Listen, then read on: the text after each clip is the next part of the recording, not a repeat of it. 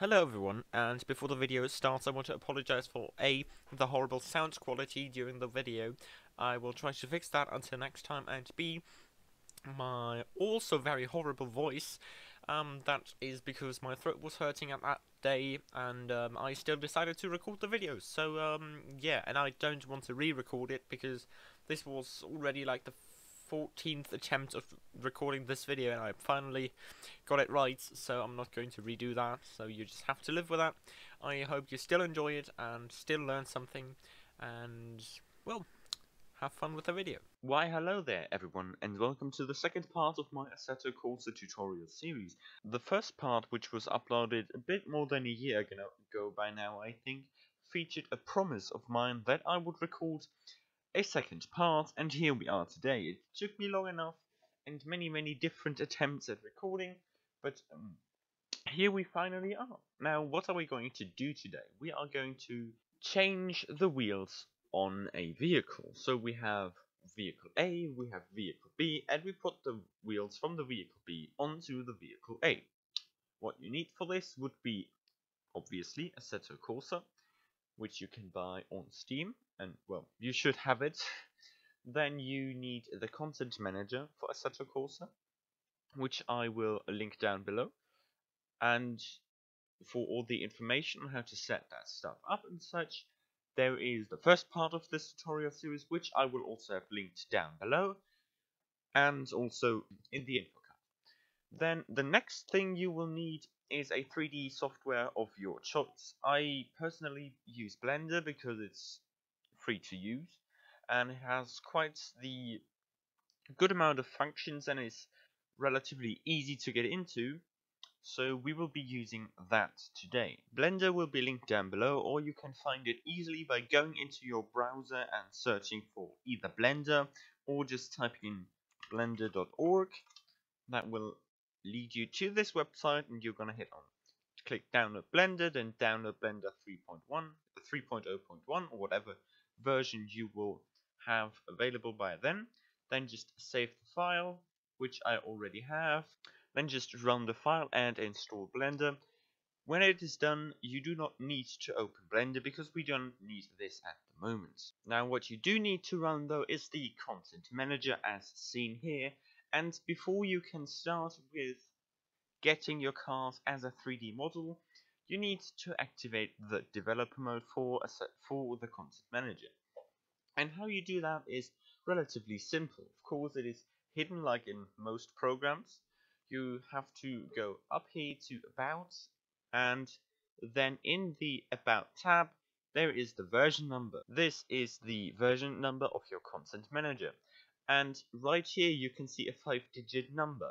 Now, this is, of course, still the version number, but if you click on this number often enough, there will be a pop-up window coming up in the middle of your screen, and that will ask you whether you want to enter developer mode, and you, well, click yes because you want to enter the developer mode. Next thing you need is an add-on for the content manager, which you can download right in content manager. This add-on will allow you to export the KN5 files, which is the file format that Assetto Corsa handles their 3D models into an FBX file, which is a universal file format that any common 3D program can open. Therefore, you will need to go into the settings menu and over to the content manager tab, and in this list right here you will just have to go to plugins.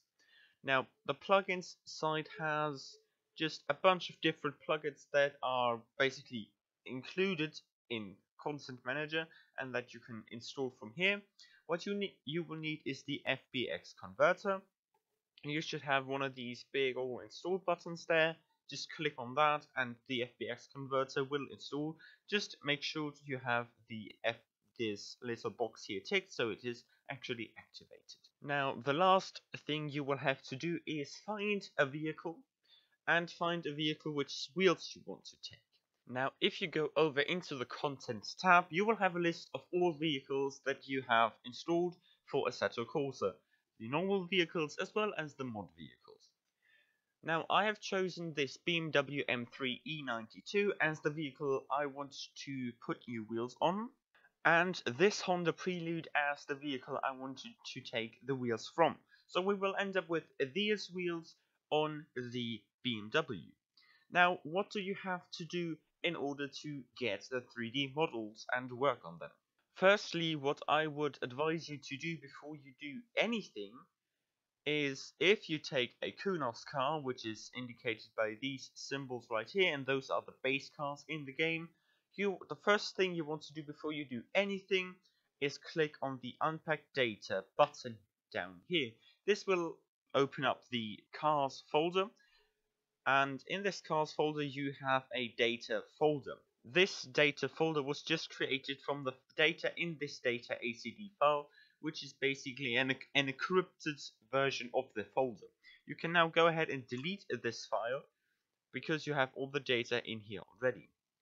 The reason why we do this before we do anything else is because when we create our project, what we are going to do is duplicate all of this so we do not mess with the original files. When we duplicate this and we unpack the data ACD file afterwards, the data in this file will be absolutely useless and we cannot use the car. But if we unpack it first, then we have a clean data that we then can copy, if that makes sense. Now the next thing would be we go into the cars folder, so just one folder further up, with the car that we want to work on selected. We can just hit Ctrl C to copy and Ctrl V to paste. So we basically duplicate the folder. This will then appear as a copy, and hit F2 to rename it. I will just rename this Modified. So I always know which one I'm working on at the moment, and that I also have the base files still there. Now we can close this up right now, and in the Content Manager Content tab we can now see we have the M3E92, and we have another M3E92 with a little green circle here. This just indicates that it is a new file, this is a new vehicle. But other than that, those look exactly the same. Now to differentiate between the two, I'm going to click up here and call this E92 Modified. So we can, well, see that it is not the same vehicle. Now to save this, so it always stays named like this, we're going to click on the Save button down here, and we have this saved, and it will always appear like this.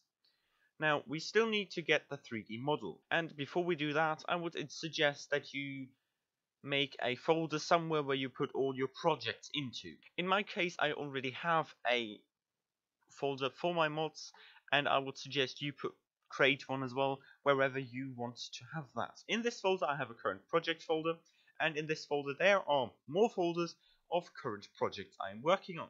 Since we are working on a new project right now, I will create a new folder using Ctrl Shift and N and rename this to M3E92 so we all know what we are working on.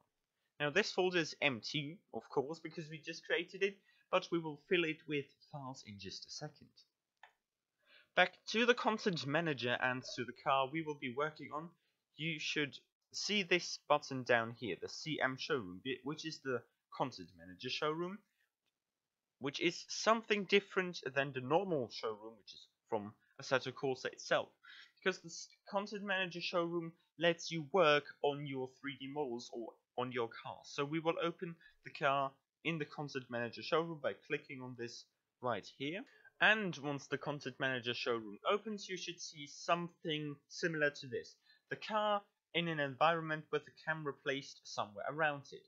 Plus, you will see this little window up here that has many different tabs, but do not go into any of these tabs. If you have, for example, gone into, well, any of these, you can just click on this arrow and you will go back to the normal overall menu.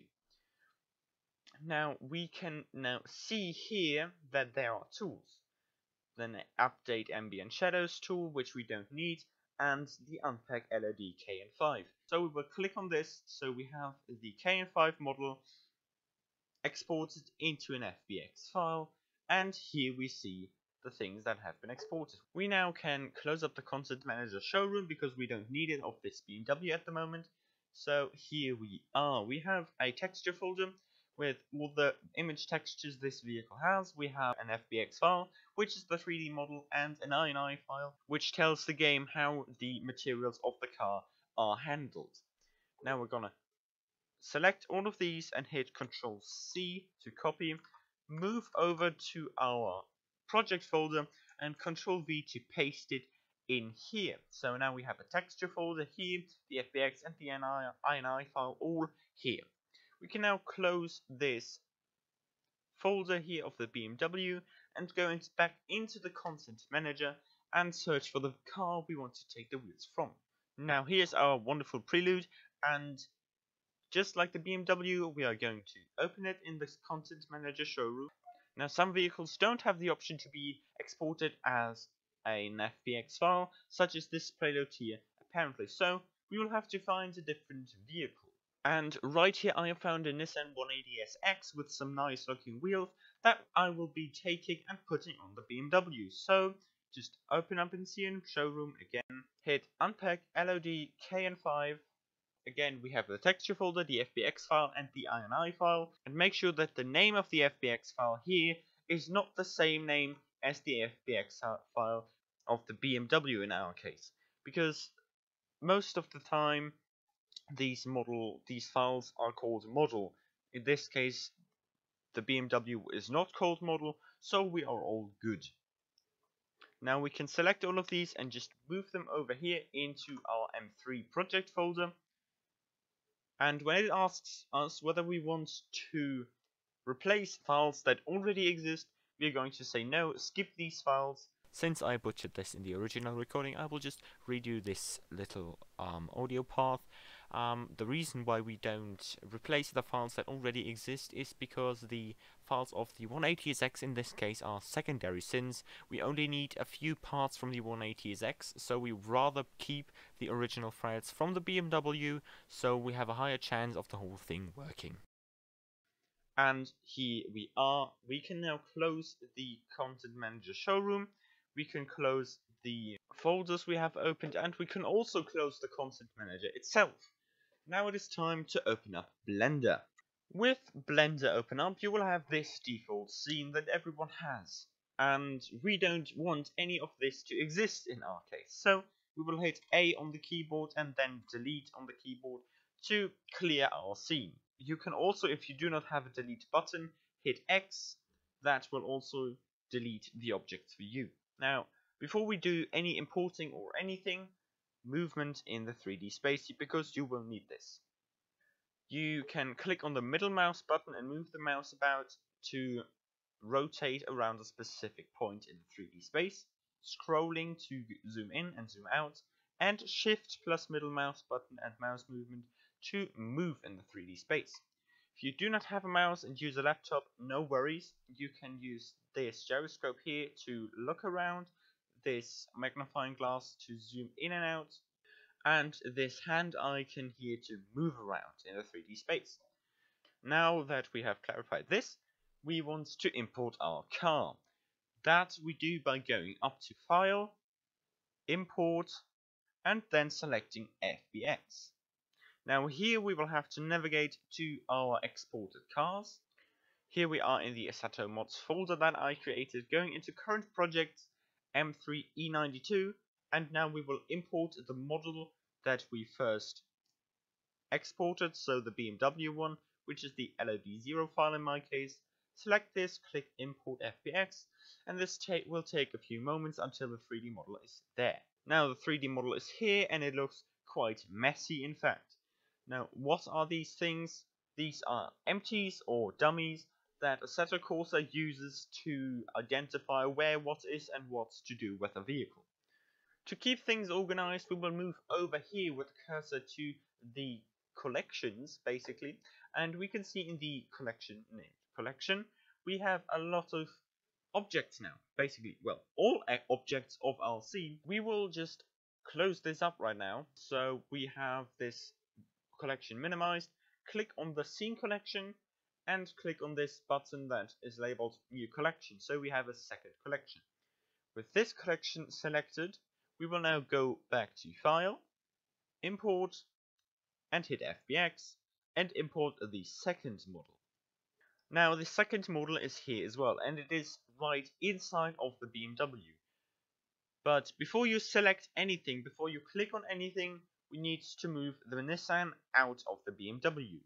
And you can do that by hitting G on the keyboard and then moving about the mouse to move the object. Now we want to move it upwards to have it above the BMW, so I'm gonna hit G and then Z on the keyboard to move it along the Z axis, and I'm going to move it up and out of the way a bit, so these two are now separate. Now that is it for part 2.1 of the Assetto Corsa tutorial series. I decided to split that up into 2 parts so it is not one giant intimidating video. The second part, so the part 2.2, will feature all the actual 3D work and the exporting of the finished 3D model and import into Assetto Corsa again. If you have any questions, feel free to drop them into the comments down below. I will try to answer as many as I can. I hope I could help you with the export of the 3D models, and I hope I can further help you with the second part of the second part. Well, with the part 2.2, when we are going to import the model back into Assetto Corsa. And until next time, I hope you all stay safe out there, and I also hope you enjoyed the video, and goodbye.